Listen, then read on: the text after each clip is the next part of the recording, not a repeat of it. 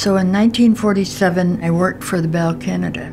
And then I got a transfer to Welland. Reading the paper, I became very interested in politics.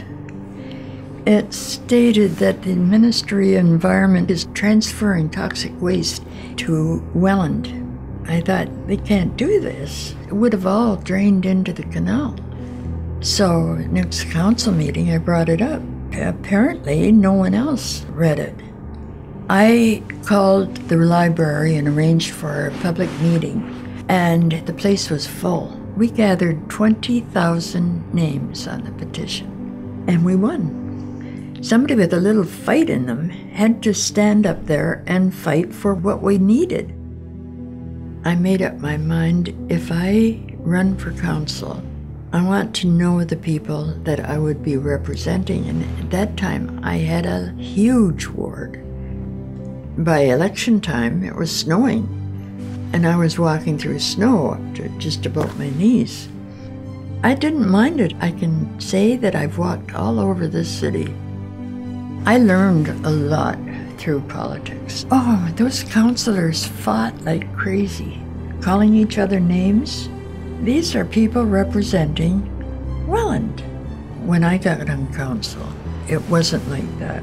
At first, I was nervous being on council. I was nervous about giving my point of view.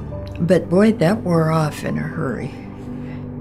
We had an abandoned canal going through town.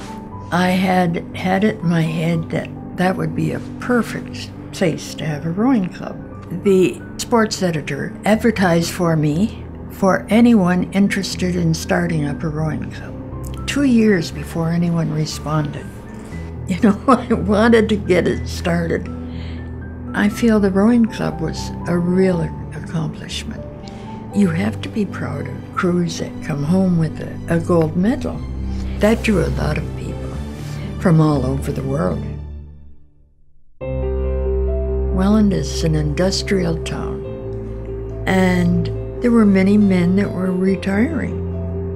It hurt to see some of them all by themselves and couldn't go anywhere. I was very happy to see a senior center go up, and that was where they would come for their main meal of the day. It was very nice. You got to know a lot of people. Those were good times. I really wish I could still volunteer.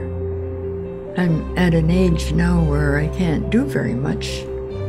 I love the city of Welland. I know it well, and I feel that I've grown to know them well. They seem to have appreciated anything that I've tried to help them with.